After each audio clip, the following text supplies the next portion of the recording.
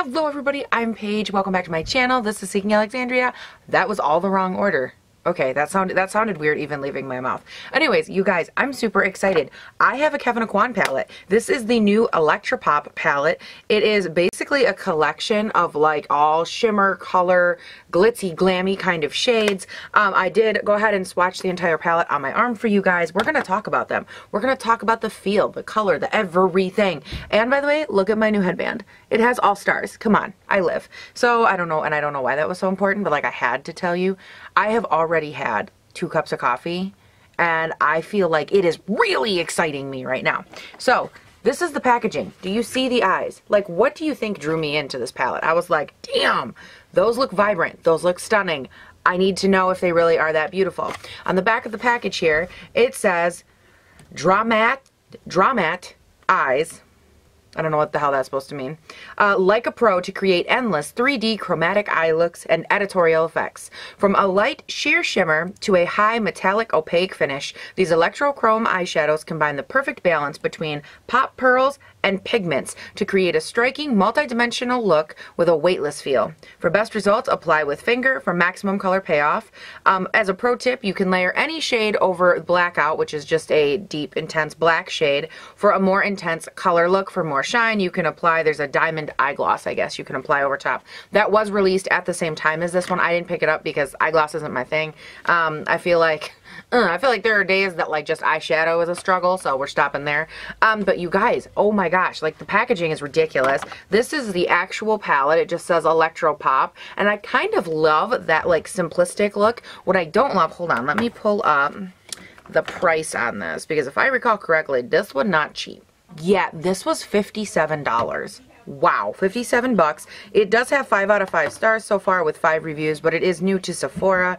Let me make sure that there's nothing else pertinent on here. It is limited edition, 12 high impact shades, but limited edition, there's something I didn't know. So basically everything that I've gleaned just from reading about this palette is that the concept is that they want to be able to let you take like any look from, you know, dull to bam and intense and sophisticated, whatever that means for you. They did include a nice variety. As you can tell, it's a very nice gradient from like a lighter, more demure kind of shade all the way down to the intenseness, which the black shade down here is blackout. It is a very deep black. Now, I want to talk about these shades as far as how they performed in swatch. For the most part, okay, they were all super creamy. Like all of them, not for the most part. They were creamy. They feel great to the touch. Some of them have a little bit more chunk reflect than others, but overall they did perform beautiful. They swatched really nice. Now some of them you can tell are a little bit more sheer unless you build them up, and when I do a swatch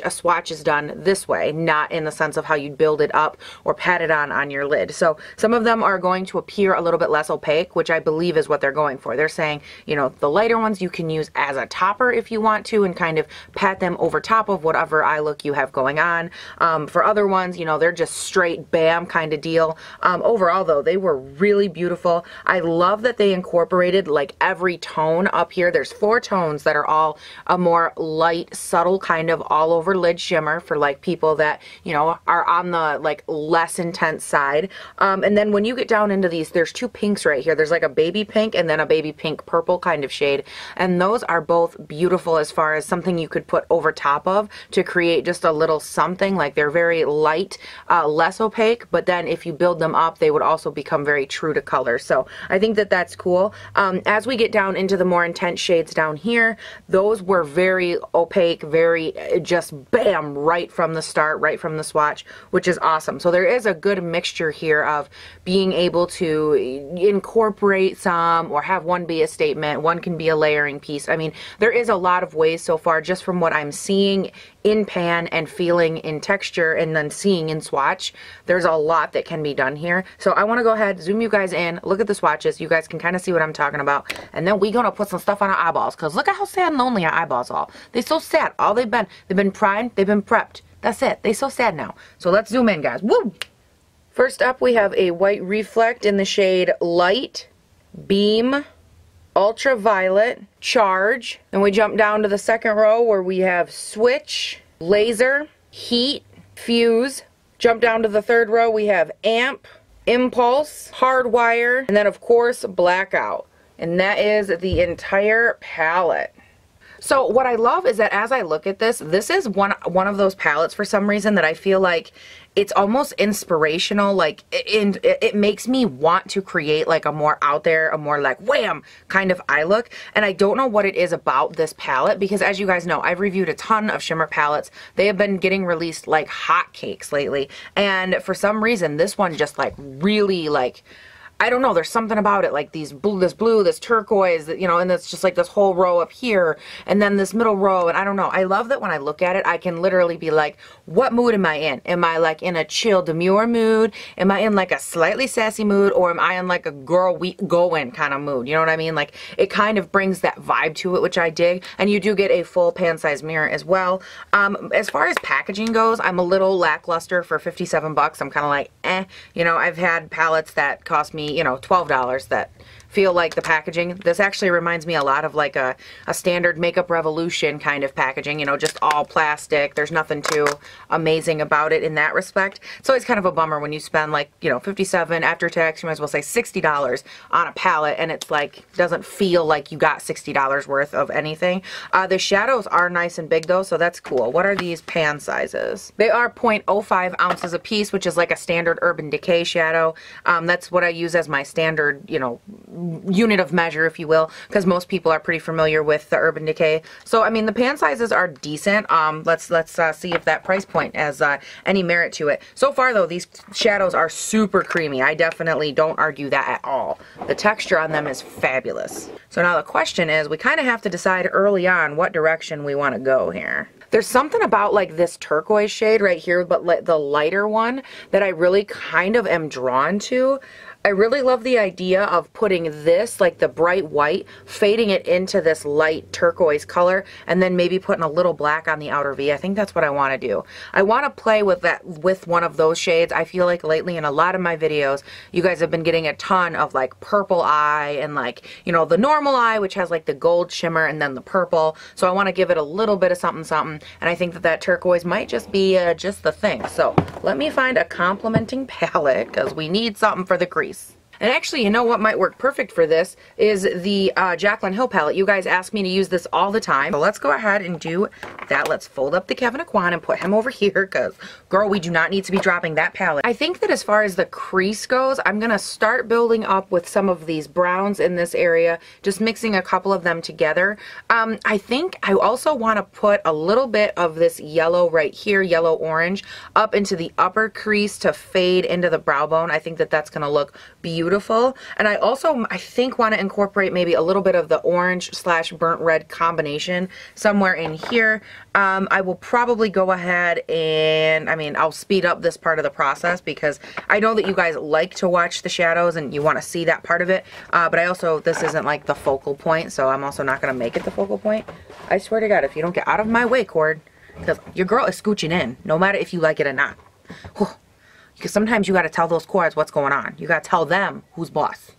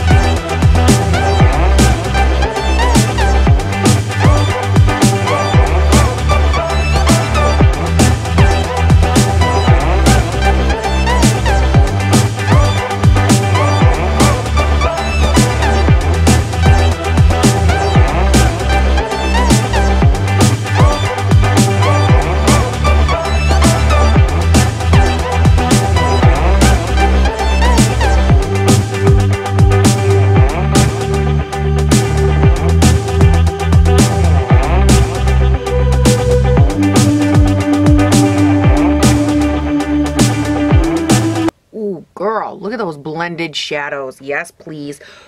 Now, I know what you're probably thinking, like, Paige, how is that red kind of burnt color going to tie in with that turquoise? And I honestly think it's going to look kind of sick. Like, I think it's going to look really pretty. I am going to go ahead and take this Kevyn Aucoin palette here, and I'm gonna just like dive right in, and I'm gonna dip into this turquoise shade right here, and girl, just with our finger we're gonna pat it on. Like, look at that. Oh my god, the pigment on this is sickening. We're just gonna take and like pop it right on the outer V. Ooh.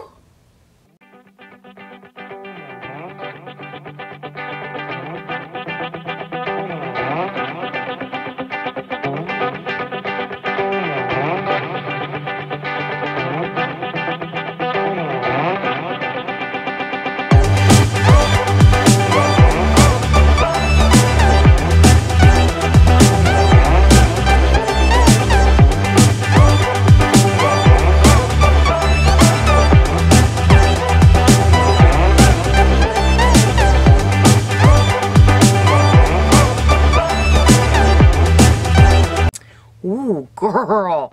Yes. Now we're just going to go in with another clean finger, and now we're going to dive into, oh geez Louise, into this white shade right here. We're going to try and fade those two together.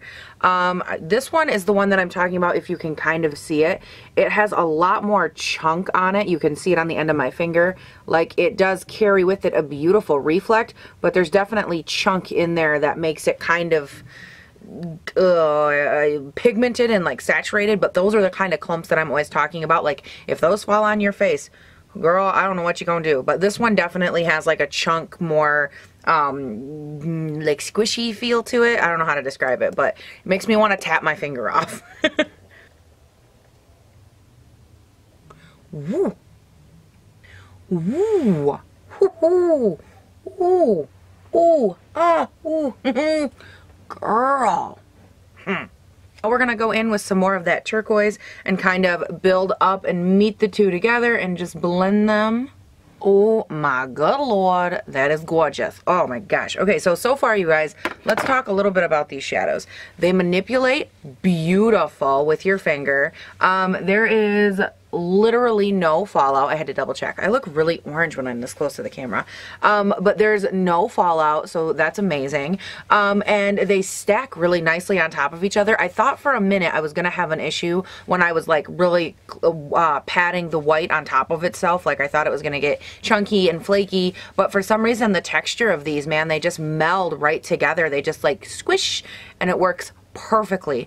So I'm loving this so far. I definitely am excited to add on a little bit of this blackout shade out on the outer V and like smoke it up into the crease a little bit.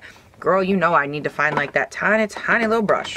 We're gonna go in with a tiny little pencil brush and see how we can do this. I'm not even 100% sure how to go about doing this, because all I know is I don't want to screw this up, but I also know I need a little bit more depth on the outer V.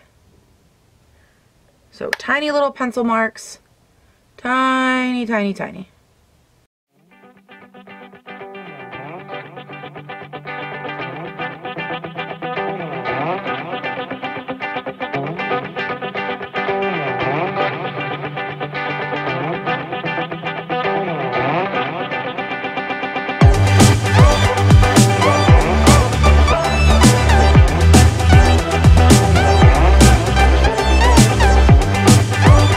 Guys, that black does not play. That stuff has some pigment. Girl, Kevyn Aucoin, you guys made a black shadow that does not quit. That is freaking gorgeous. You guys be so careful with that black, because that stuff, whew, Kevyn Aucoin, you know what you're doing. That black eyeshadow, let me say, this pan right here will last you literally an entire life times 2, because you need like the tiniest amount. Like, I'm going in with this pencil brush and I'm literally dotting on like 2 dots of color, blending it out. 2 dots of color, blending it out. Like, it's gorgeous. Alright guys, so this is where we are at so far. I'm living my best life. The one thing I will say is that as you blend this blackout shadow on, you'll feel like it might be kind of overtaking the eye look, or like, oh my god, you know, my turquoise or whatever color I put on there, it's not as vibrant, or maybe the black just kind of washed it out a little. You guys, there's no shame in these shadows. Take a tiny bit on your finger and just like lightly pat it over top of the, you know, like where it was before, and it just totally reawakens the entire look, and it brings back that color.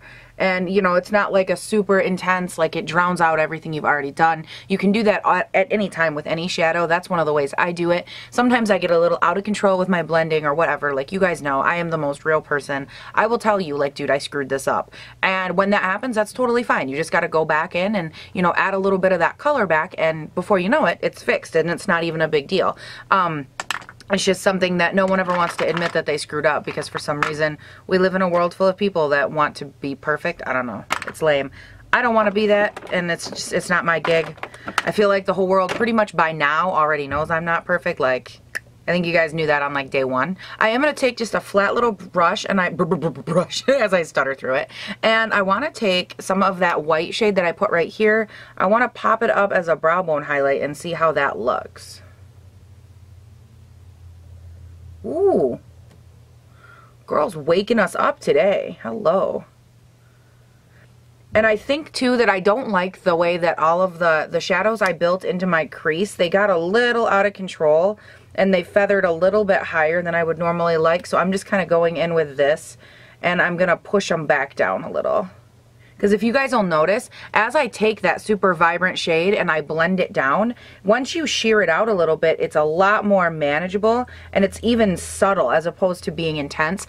That's one of the goals, I think, of this palette, is to be able to use it in such a way that, you know, you can decide if you want it intense, like right here, or if you want to diffuse it and use it in a different way, which is what I'm doing. And it's working quite splendidly. You know, the one thing I really can say that I love about this palette is that their shades do not get muddy. Like, it's so easy for shimmer shades to all just kind of, you know, blend together. But like, you can see every bit of definition between like that dark black smoky, the turquoise, the white. They blend beautifully, but they don't like overtake. Like in my crease, it doesn't look muddy. It looks like I put the colors there that I put there, which I think is my absolute favorite ever in life. That's a lot better. Okay, I wasn't loving so much having so much of that burnt color in my crease right next to that black shadow, so I just kind of took a little extra and like blended it into this area a little bit, a little higher.